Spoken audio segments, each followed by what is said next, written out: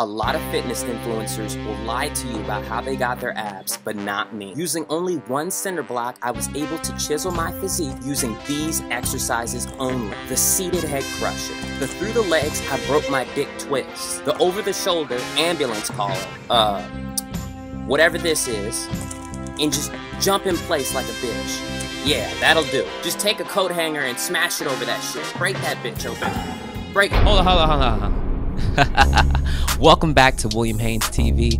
I'm your friendly neighborhood William Haynes. Remember to hit my notification bell. I've had a lot of people in real life and online message me, Will, you're ripped, you're ripped. I'm like, not really. I just went from skinny to a little bit of definition. I don't know if there's another clip in my entire career that shows how much I've changed as a person. I wish there was a way. Endearing. But I'm like, I want to get fit like him too, but I don't want to get buffer. Wrong. Do you want to be able to physically do I want to things? be able to run really far, but I want to be the same as I always been. Wrong. All I want is muscles now. It's taken over my life. I don't know what I've become, but this is who I am. I breathe for it. I'd sacrifice my own grandma if I thought it would give me an anime level power boost. If I showed a little skin, I'd be farther along in my career. All right. Yep, take that off. If there is one thing about me though that has stayed consistent, is that I've always believed in living my life like a real life anime character. I gotta do everything I can to be the best me possible. I gotta fight every day until I'm as strong as I can be.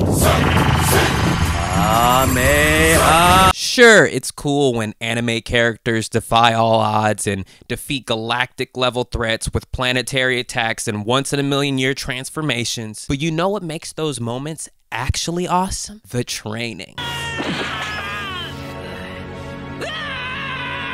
If there's one thing you take away from this video, it's loving the journey. I love training, especially in these days, because it's my only escape from the real world. A lot of people have been asking me lately what helped me to stay so focused on my fitness, and honestly, it started getting really serious a couple of months ago. I'd say in August, when I walked outside and the sky here in California was orange. I took that very seriously. If you just saw the photos on social media, you'd be like, oh, it was probably a little orange. It was very orange. It was terrifying. It was like the Bad Guys 1 orange. The air quality was so bad, not only were we wearing masks because of the ongoing pandemic, we were also wearing it because of the fumes. I was terrified, so I started building my own gym garage. Every time a Saiyan warrior is defeated in battle, he comes back stronger. Funny that. See, I just read my official Saiyan handbook.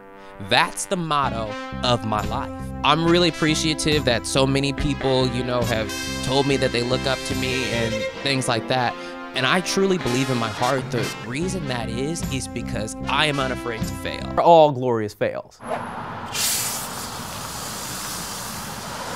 I see the benefit in trying your hardest and losing at many times and learning from it. People who are afraid to fail are honestly afraid that they don't know how to learn from their mistakes. So with that being said, I haven't been inside of a gym this entire quarantine.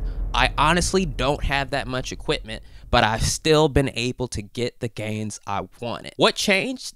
I started educating myself. So let's see, what do I have in my garage gym equipment? 4 10-pound weights, an Olympic bar, 4 more 10-pound weights, a pull-up bar, a 20-pound weighted vest, and if I put the 4 weights in this ghetto weighted vest, a 40-pound ghetto weighted vest, and that's all I got. Honestly, I love my equipment. That's all you need. You don't need all of that bing bang bing bong. No.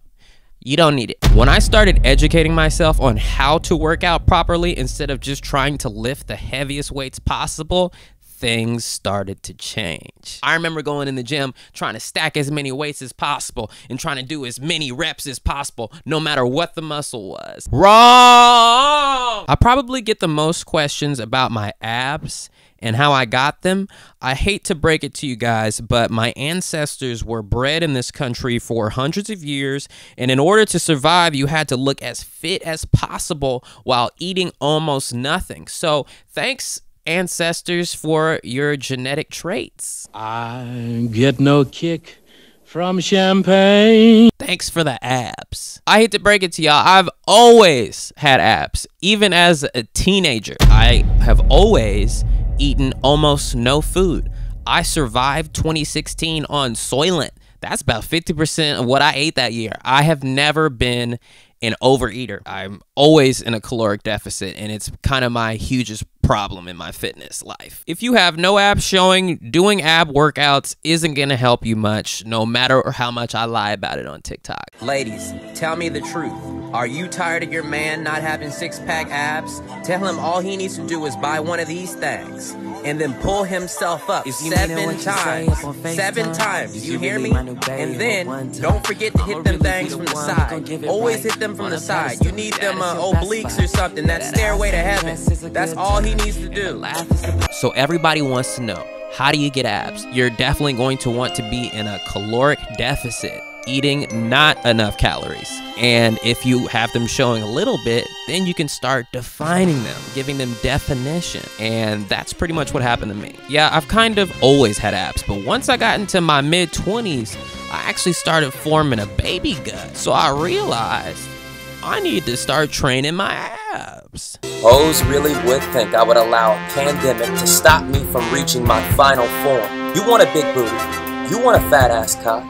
Then train, and train some more. People really started mentioning my abs once I started training them constantly. I train my abs all the time. That's all I be in there doing. I be beating up my abs like they stole something. Also, I never do any crunches or sit-ups. I don't like those exercises. They don't feel like they're doing anything and they make me dizzy. Some people say they never train their abs but still get them from other workouts, but I train my abs daily. Whenever I work out, no matter what the body part I'm focusing on that day, I make sure to add in some ab work. Your abs are actually capable of taking so much more work than other parts of your body. They're made for high intensity. Also, I make sure I breathe a whole bunch while I'm working on them. You can't hear that in my Instagram story because I be playing I-69 over it, but I be...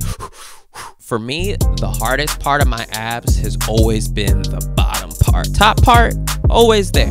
Always being my friend. Bottom part, if I'm not eating right, bottom part's gonna let everybody know. And aside from all of this, let me tell you the most important thing. Dieting, monitoring what you eat. I know what you're thinking. Will, you're skinnier than a toothpick's toothpick. What do you mean diet? Yeah, I pretty much never ate anything before I got into fitness, but I did eat a lot of bad things. I love Taco Bell.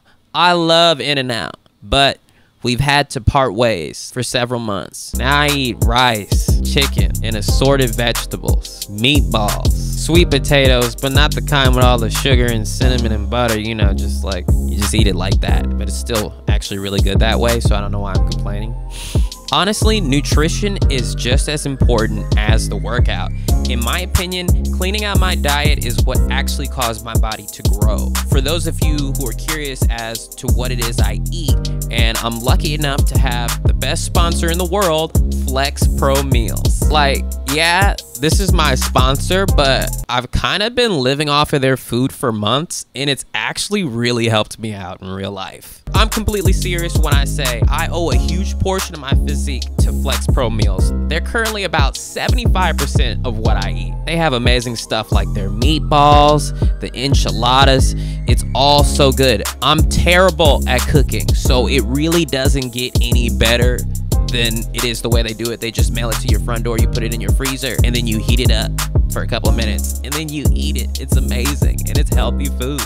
Yeah, they kind of saved my life. I don't know what I would be eating it. I guess I would learn how to cook, but I like this way better though. Go ahead and use my coupon code WH2020 if you want to eat how I eat. So anyway, you probably also want to know what exercises I actually do in the gym. I mean, my garage. I do squats. I do deadlifts, shoulder presses, weighted pull-ups, weighted windshield wipers, shrugs, rows, all the basic gym guy stuff. I try to do a healthy mixture of both weightlifting and calisthenics because they both help muscles grow.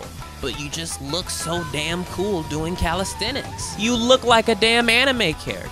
Which brings me to my next point, what not to do. Educating myself on what each muscle needs to grow has made the biggest difference for me. I used to do everything on a max set of reps, no matter what the muscle was or exercise. That was killing my gains. I used to think that diet wasn't that important.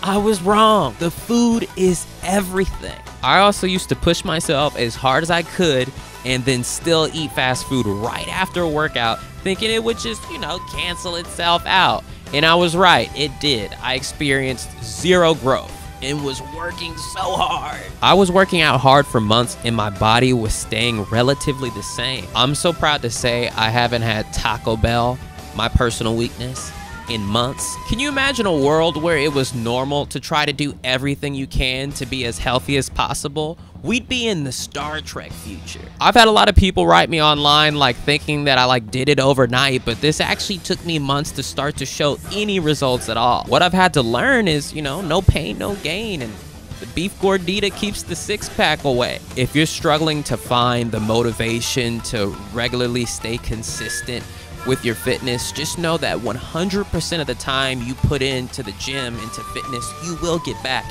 in a healthier life. I feel great kind of all of the time physically, despite what's going on in the world, in my life.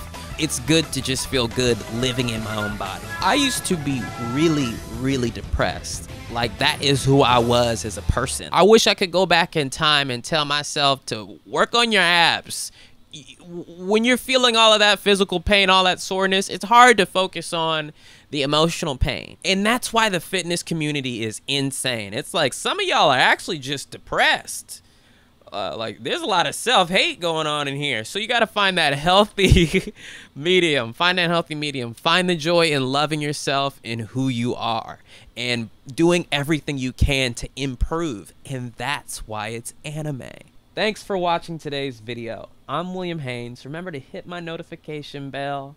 Listen to my new song, FaceTime, on my new Spotify page. Love yourself, love you, love the people around you. Just keeping it real. They'd be so mad at you for telling the truth.